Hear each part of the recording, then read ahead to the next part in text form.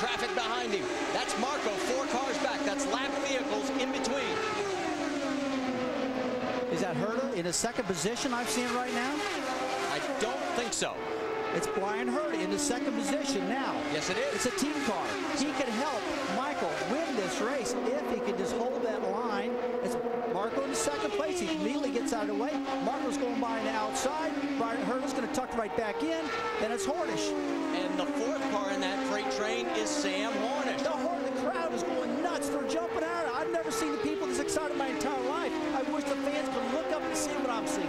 Now, how dirty will Michael be to hold back his son? Marco's going to take a look on the outside heading into 1. We haven't seen that since 1991. Oh, my gosh. Marco Andretti, 19-year-old sensation. I've never seen a driver at this age as good as this kid is right now. He's amazing. The talent is on. Here comes Hornish on the inside. 3 to go.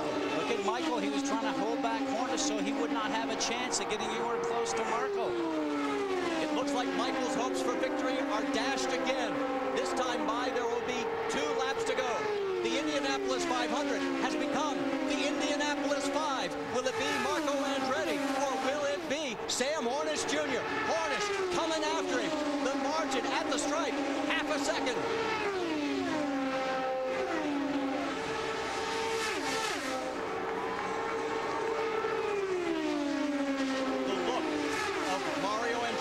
And the captain tells it all. Here comes Hornish. He's closing on Marco Andretti. This does not look good. Oh, Sam should have waited. He should have waited until the front stretch. It may cost him dearly because this time by, it will be 1 lap to go. Just listen to the crowd as they come down the front stretch.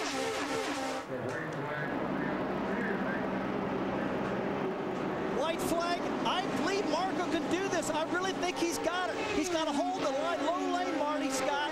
This kid, I believe, is going to win this race. The most exciting Daytona 5. I'm sorry, the most exciting Indy 500 ever.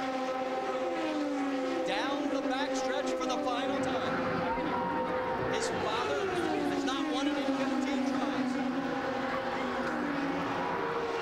Through 3. Hornish closing 1 more time. Coming out of 4. Down the front stretch. It's a drag race. Marco Andretti. Hornish. Who's going to win? At the stripe. It's Hornish. Oh, Hornish wins by 6 100ths of a second. The closest finish, second closest in Indy history. All right. You're a hell of a man, guy. Whoa. You're the man. Yeah, that's awesome, man. If you are Marco Andretti, though, you cannot be disappointed. Look at the agony, the ecstasy. Let's go back, take another look at this great finish. I didn't think Sam could do it after losing that first attempt, that first run. I absolutely thought that he blew it because he didn't get that run on him before and make it successful. But look at this. It almost made me myself back in 1992 when I chased Al Jr., except Sam got the job done. Scott, Roger Penske runs Sam Hornish that race. He won him that race by bringing him down pit road and topping him off the field and barely making it on field mileage. The second closest finish in the history of this 90-year event. Sam Hornish, who had never completed the 500 miles in his prior attempts here, in his 7th try, not only does he complete them, he wins the Indianapolis 500. I don't think I've ever been this excited in my entire life. I can't believe what I just witnessed. It's incredible. That's what makes this the greatest spectacle in racing. I'm happy Hornish won. I was pulling for that kid so bad, and I'm not supposed to say that. You know something, and we were at that Marlboro dinner the other night, and I sat beside his wife, Crystal, and she said he is so nervous for this event. He almost gets himself sick throughout the whole month of May. But here we go, coming off of 4. They were probably flat on it all the way around. He gets that draft off to Marco. Give Marco credit for not doing a huge block on him. And Sam goes through with the win. 37 years since an Andretti won at Indianapolis. This is the closest they have come. Does this place owe that family one? You be the judge. But Sam Hornish, who 4 times had finished 23rd or worse, gets his first Indianapolis 500 win. If you've never heard of Marco Andretti, the world knows him right now.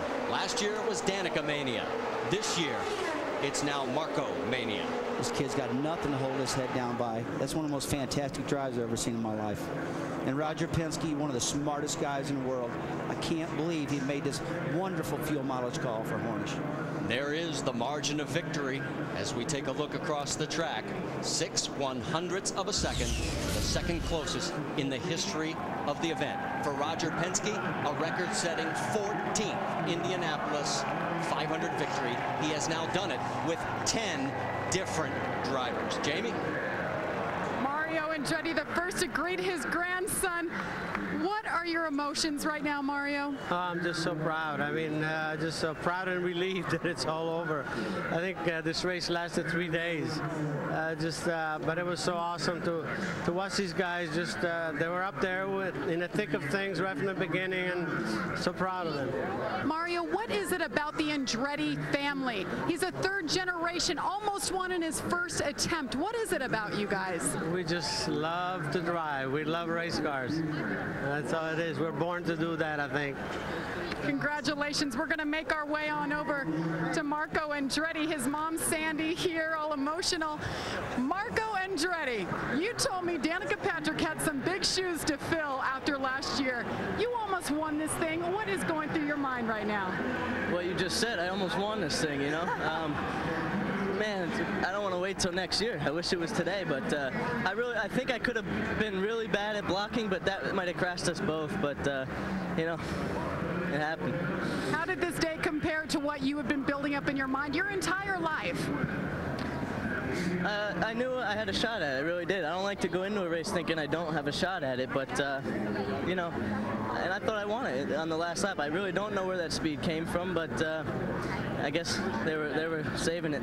Take us through turn 4 when Sam Hornish was gaining on you. What was going through your mind at that time?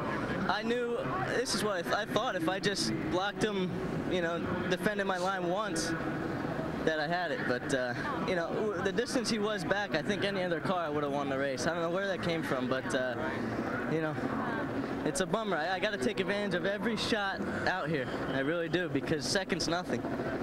Jack Arute, forget the rookie. A star has been born. And back when Sam Hornish Jr. was just 4 years old, he attended his first Indianapolis 500. He watched a Penske driver named Danny Sullivan spin and beat an Andretti. And now he has beaten that grandson to score his first Indy 500 victory, something that he said he would give up all of his championships, all of his pole positions, for an opportunity to be where he is today. Sam Hornish Jr. is an Indianapolis 500 champion. And Sam, before we do the interview, the most traditional drink of all. Oh, I love it. Nothing better right now.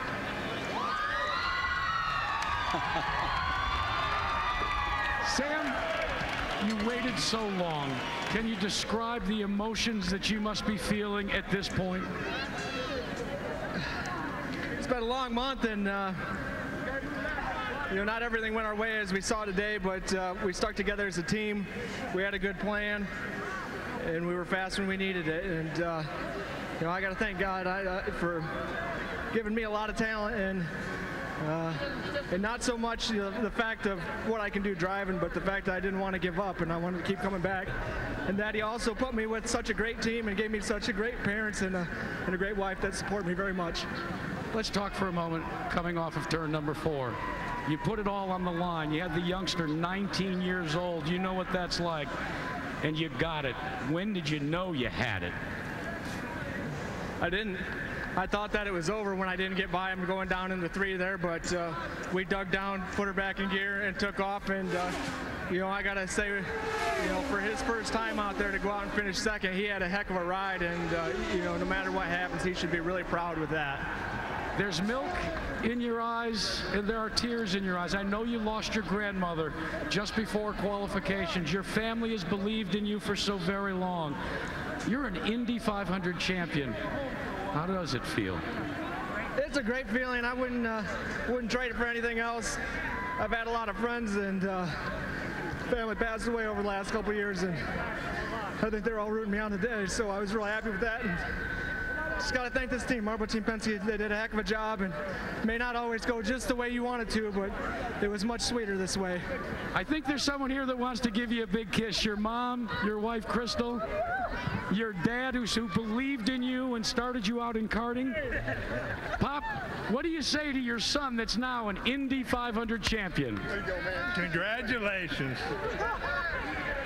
Well, it's a Buckeye Day of celebration here at the Indianapolis Motor Speedway.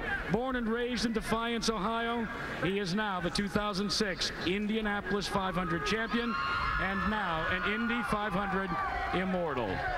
Let's go back to the tower. Over 700 have tried to win. Only 65 have their face on the Borg-Warner Trophy. Sam Hornish is now one of that elite crowd. We'll talk to Michael Andretti when we come back.